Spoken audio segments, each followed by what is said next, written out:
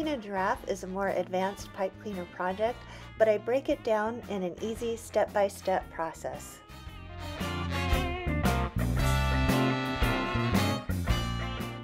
For this project, you will need 8 yellow pipe cleaners, 1 brown pipe cleaner, a pencil, a paintbrush with a thin handle, fingernail clippers, googly eyes, and thick white craft glue. We'll start with the head. Use one of the yellow pipe cleaners and just fold a tiny ear at the end, just about 1/4 of an inch, just one fold down.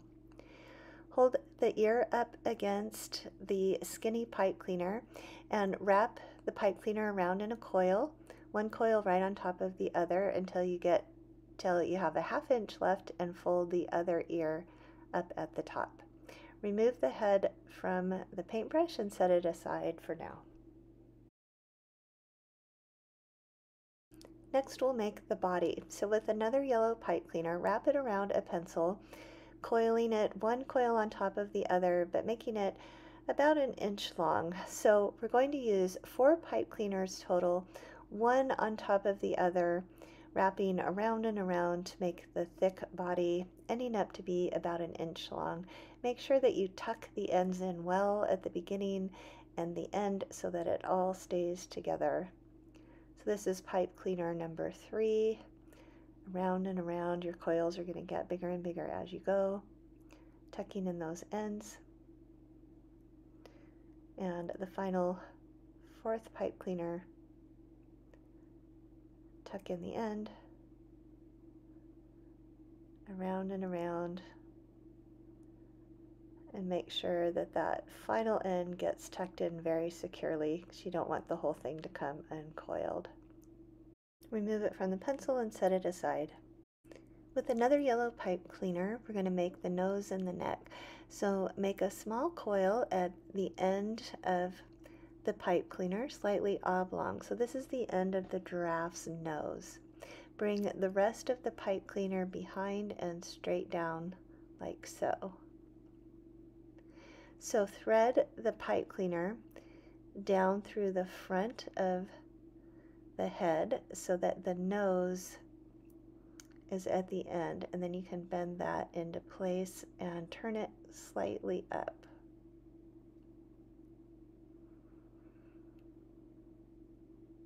Now thread the long part of the pipe cleaner through the body, and you want the neck to be a few inches long, not too long because you want your giraffe to be able to stand up. So mine is about 3 inches long, and then you want to leave a 1-inch tail at the end, so clip it off with the fingernail clippers.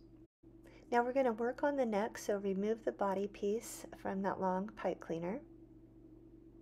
And with the piece that you just cut off from the tail, hold it up against your skinny paintbrush again and wrap it in a spiral this time, like a spring. One coil just right next to the other one from top to bottom, and then remove it from the paintbrush handle, and then thread it onto the tail and up onto the neck. Then you want to spread out the spiral so that it covers the neck from the top of the head down to the joint where you bent it to fit into the body. So we're just giving the neck a little bit of extra girth and reinforcement. Now thread the tail back into the body, but have the tail piece come out through the top 2 spirals at the end of the body, and this will help secure everything in place. And then bend the tail down. To make the front legs, take another yellow pipe cleaner, fold it in half, thread it through one of the front coils on the underside of the giraffe,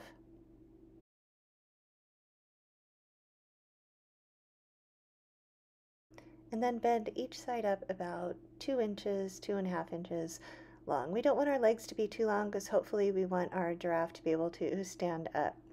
So right at the bend, form a little foot, just make a little circle, and then wrap the end of the pipe cleaner, the leftover pipe cleaner, back up around the leg in a spiral just to give it some extra strength. When you get to the top of the leg, if you have extra, just come back down a little ways and tuck in the end. Now do the same thing with the other side. Form a little foot at the bend in the pipe cleaner and then wrap the extra all the way up to the body.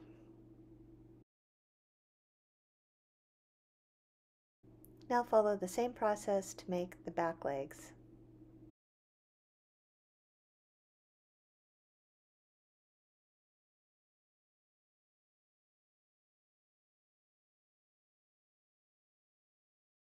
When you're finished, turn the feet up so that they sit flat against the surface, and then make adjustments so that your giraffe can be freestanding. It takes a little bit of finagling, but you should be able to get it to stand up. Cut a small piece of your brown pipe cleaner to make the horns. So I've cut about 3/4 of an inch. I'm going to fold it in half into a V and run it through a top coil on the head between the ears. You can trim it if necessary, but you want to center it a little bit forward between the ears. Now you want to add some trim detail on the tail. So cut about 1.5 inches of the brown pipe cleaner.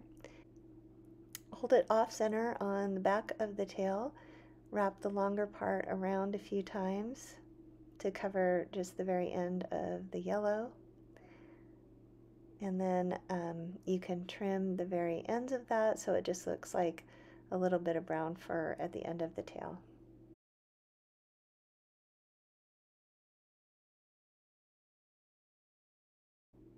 Now we'll make a few brown spots, so take your brown pipe cleaner and make a coil. Just roll a flat coil as big as you want your spot and then cut a little 1/4 inch stem. Bend it down so that it sticks straight out from the back and insert it between the coils on the body of your giraffe. Just 2 or 3 should do the trick. The last step is to glue on some googly eyes. Use a thick white craft glue. Press the eyes into place. And when the glue is dry, your giraffe is finished.